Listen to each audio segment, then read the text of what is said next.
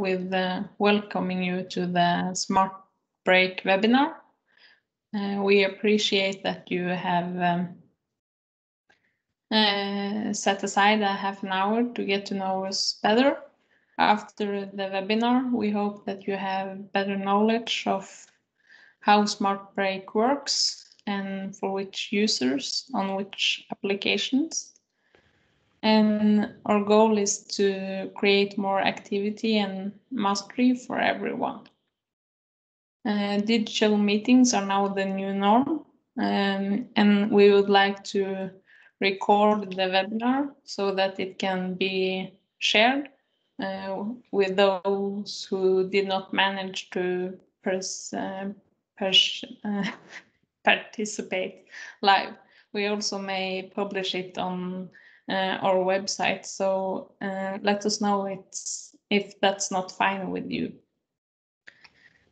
We are happy to receive questions or comments on an ongoing basis.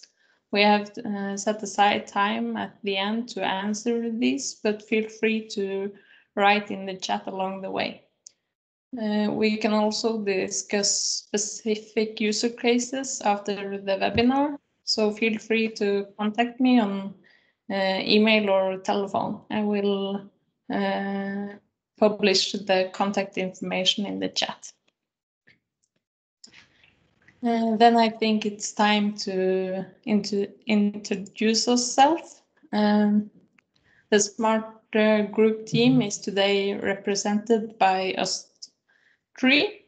I will start and Morten will take over. My name is Anna.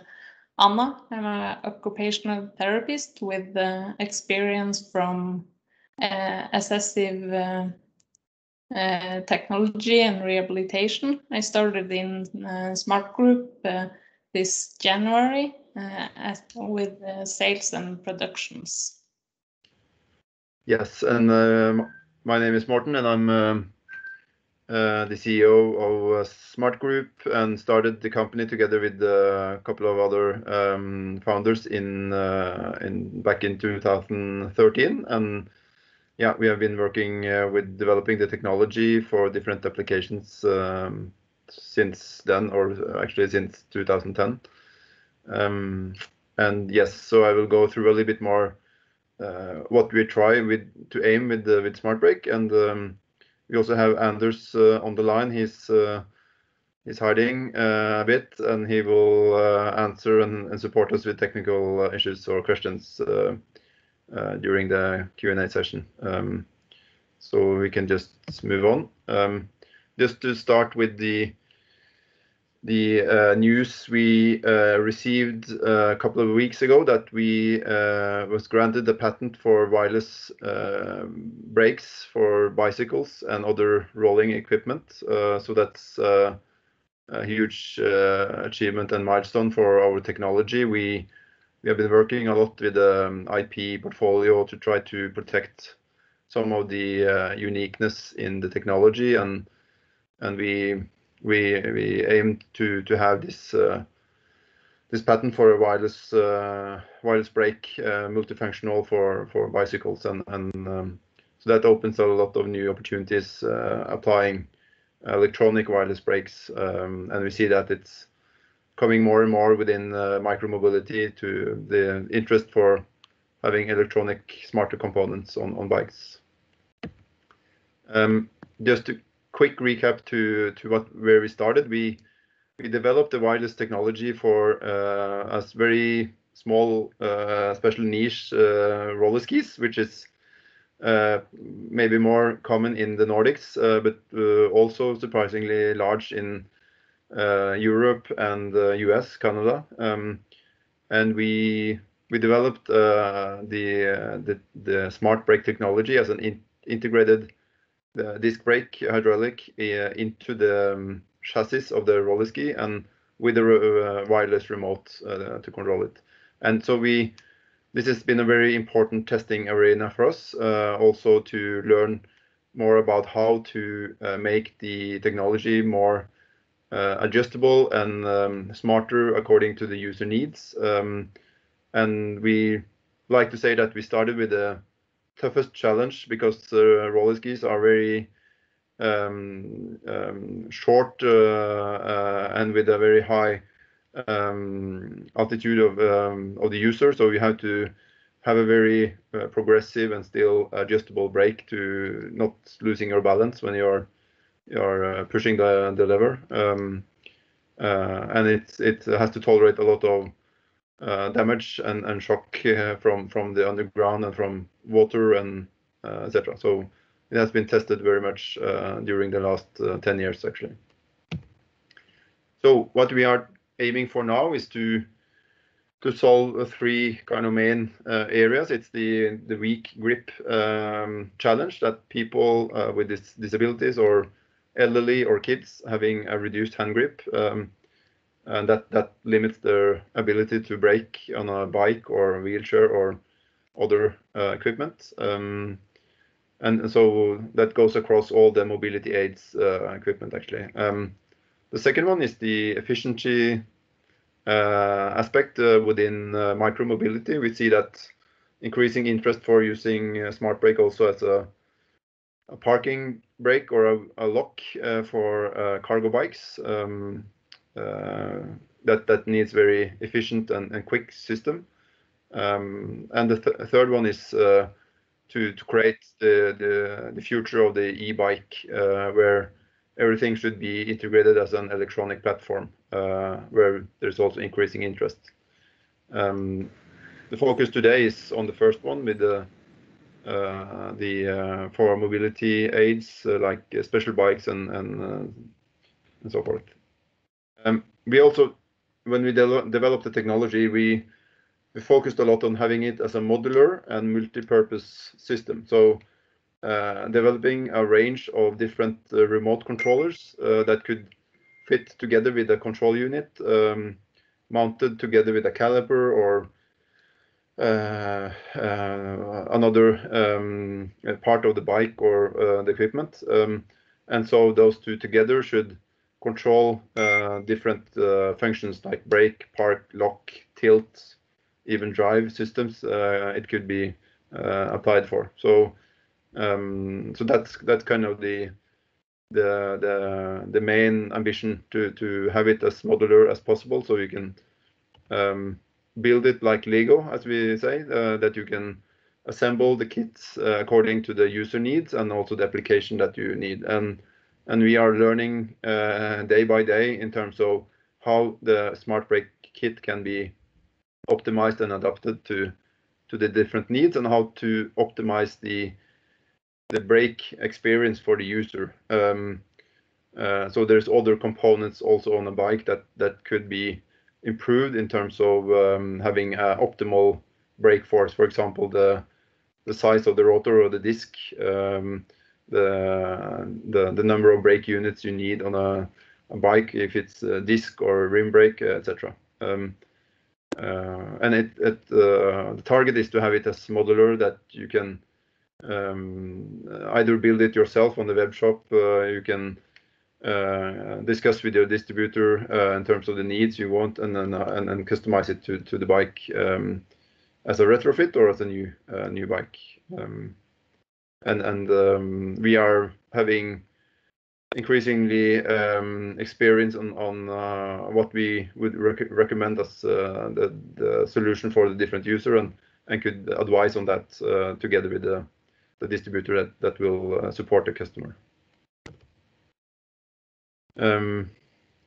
We aim to reach out in the global market with SmartBrake, and we see that the user needs are quite similar in all the different regions. Of course, there's different incentive schemes and how to use apply the SmartBrake in different markets, but we would like to have a selective network of partners we can work closely with and build up the market together with, because it's important. It's not just the technology, it's the how you can apply it and how you can support the customer with the technology. That's very important, and it's a technology that we can can configure and build according to the user need, and then that needs to be done in a close cooperation between us and the distributor. So that's very important. Anna? And I will shortly talk a little bit of why SmartBrake. The greatest interest was in the soft levers that SmartBrake already solved with the roller safe roller skis. The technology has been transferred to 3 different triggers. There are wireless, and that makes it easy to place without having cables in the way. Furthermore, the users need a parking brake to get in and out of the aids. So all triggers have parking brake that are easily activated. The triggers and the parking brake also aims to be used as a lock. With the SmartBrake technology, it is easy to implement functions that are adapted to users without requiring normal hand or finger force or function. The next questions come from companions or parents. They wanted a distant brake to increase independent activity without having to hold on to the vehicle all the time. And we have that in the hand control. This would allow the companion or parent to look at the user and communicate during activity without losing control or risk the safety. We want people to be active, and therefore we also need to develop ourselves and the products, and we have the reverse brake that we will talk a bit more about in just a few minutes. I will shortly talk about where you can use SmartBrake. We will say you can use SmartBrake on all type of bikes. We have experience from 2, 3, and 4 wheels, hand bikes, and adapted bikes. And to apply SmartBrake, you need to have either rim brake or disc brake. As I mentioned, we are developing new products. There is a project on scooters and strollers and wheelchairs at the moment. Great. I will just quickly show the product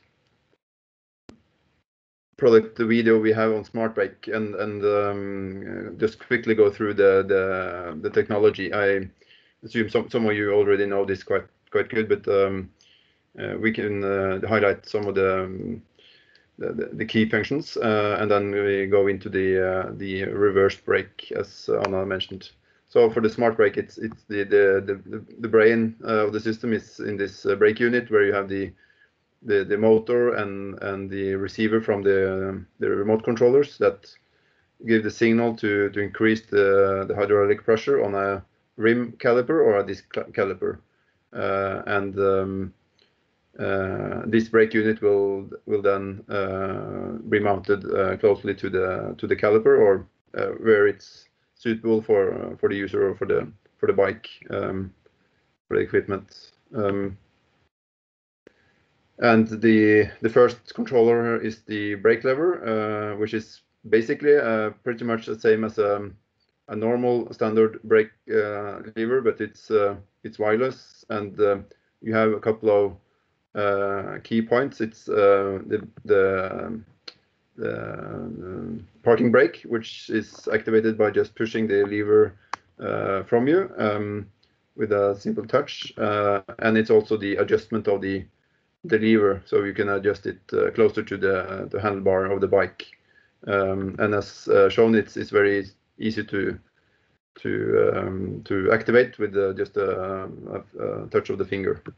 The second one is the hand controller, which is used either as a button brake on the bike or as a remote control, as we see here, as a companion control, where you can use it to avoid situations in the traffic, or also help the user out of the bike with the parking function.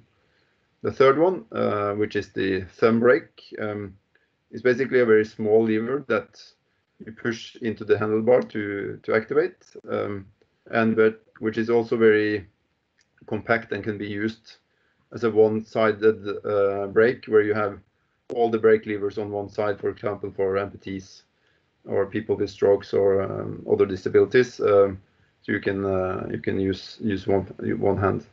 We come back to this lever also on the reverse brake. Yes. As you know, we also can apply the same system for activity equipment such as sleds and sit skis and wheelchairs for activities or workouts, where you also apply the roller skis we started with the brake integrated. And the system is easy to turn on, and it's controlled with up to multiple remote controllers controlling the same brake unit. So you can have a brake controller both for the user and for the companion at the same time. So here we build a system, as we mentioned before, as a Lego system.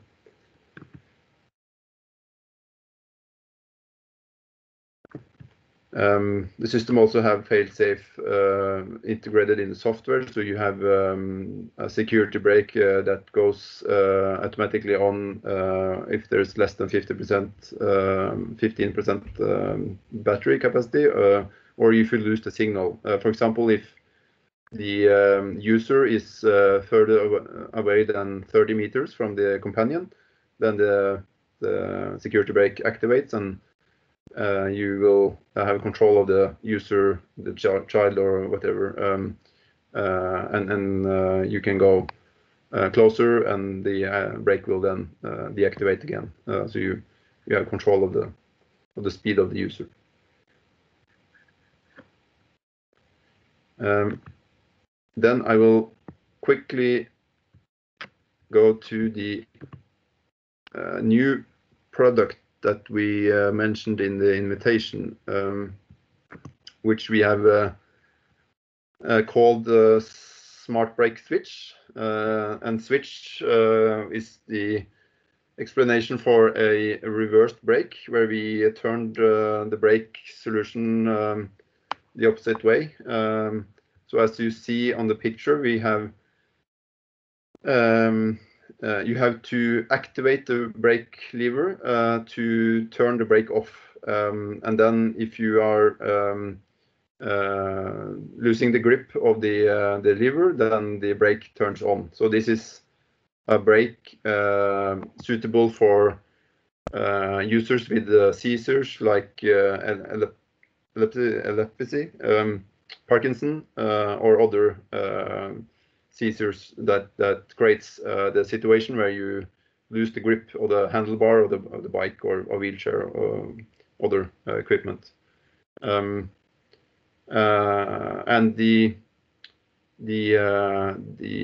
reverse brake, the switch, can be used on all the different brake controllers we have. So it's primarily a software upgrade that we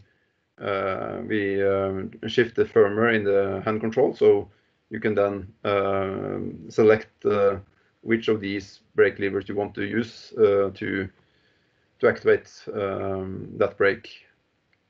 And you can also combine that brake lever with companion control, for example. So the user itself will have this reverse brake on the bike, and then the companion control can have a normal hand controller as a companion control, for example.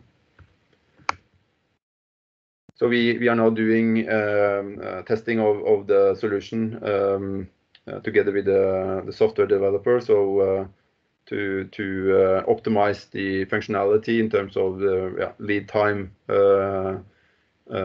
etc. for the lever. It will work quite similar as we have on the normal brake levers we have. I can also quickly show you the short video from some of the testing we did on this. Let me just open the video.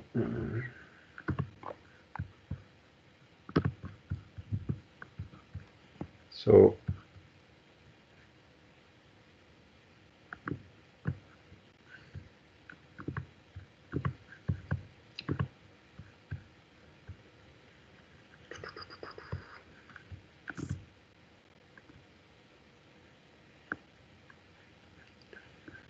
we did this and this. There we go. So this is a very short video where you see the user holding the brake lever activated to have a freewheel mode on the bike with no brakes on, and then releasing the brake by and the brake will stop. And so here on this testing, we also tested in terms of the lead time from you lose the grip of the handlebar until it goes into full stop. So there's some development we do there to optimize the functionality on that. So we expect that the software there can be available quite soon, and then the kit is basically the same. So it follows the same guideline in terms of mounting and use of the brake. Great. I think we have run through all the main issues. Any questions, comments from the audience?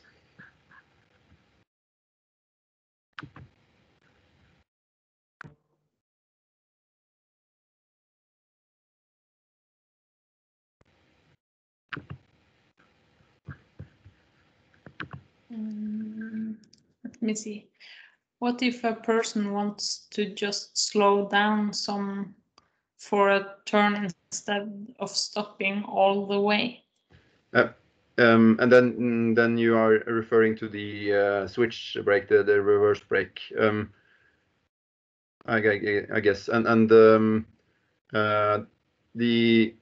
main setup for a bike with that system will be that you already have a second brake with the normal function. So either it could be a second SmartBrake lever that works in the same. Oh, sorry.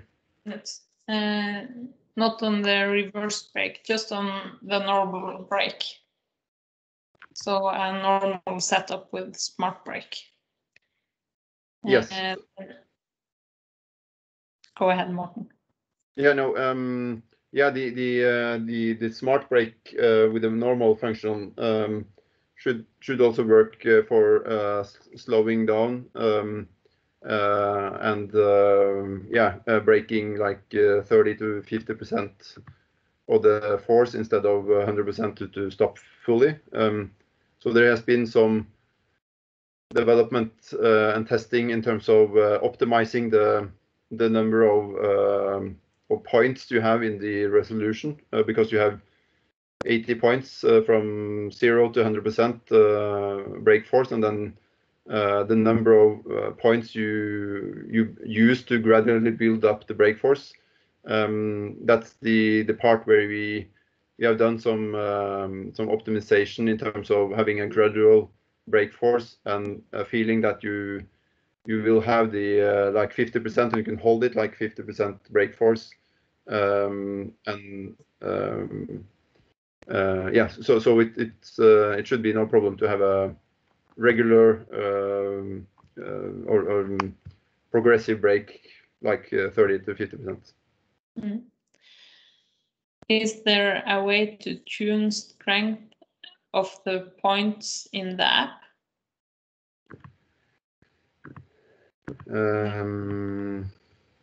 Yes, and the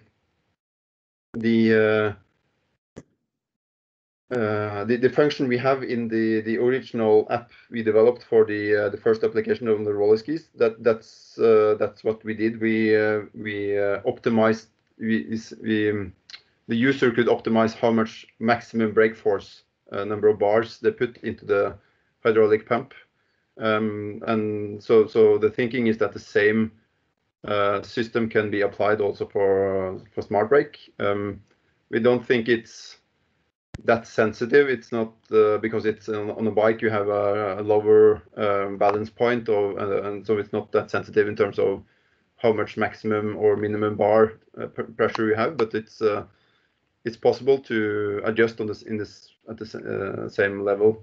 So a child could have lower maximum brake force or maximum bar in the pump, so to get more gradual and not that aggressive brake, for example. And in the opposite way, that you can have a higher brake force for heavier users or heavier bikes, and for higher speed.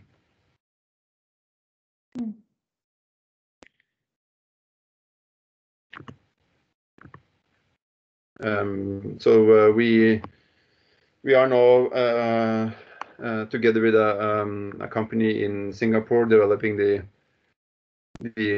second generation of the app, so that will include some of this functionality, and that we can make the users select themselves some of the functionality that we provide in the software.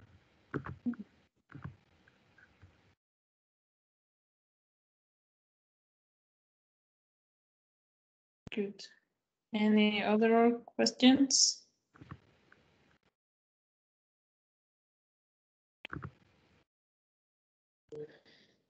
Can the SmartBrake be installed in line in between a normal hydraulic lever and caliper? In line in between.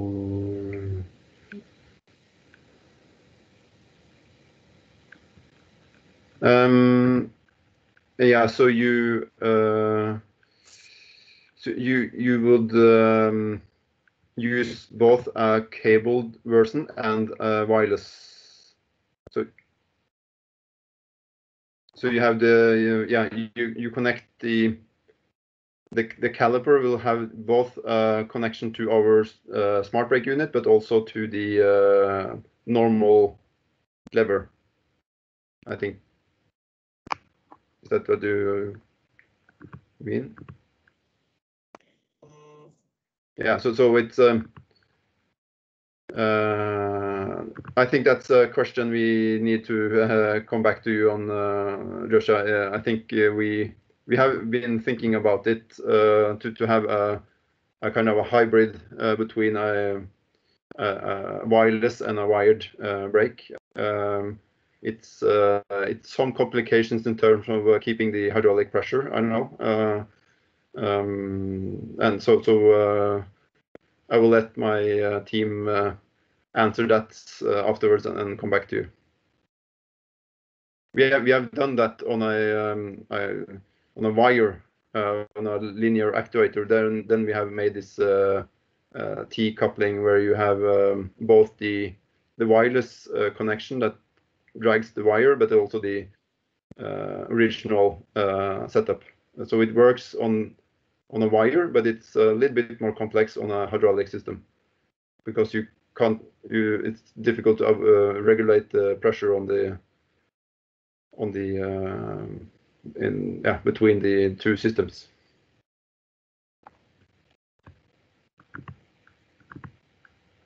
Yes, and I think we'll come back to Joshua regarding that. Yeah. We have already used the time we thought we will need, but if there are any other questions, just send us an email and we will come back to you.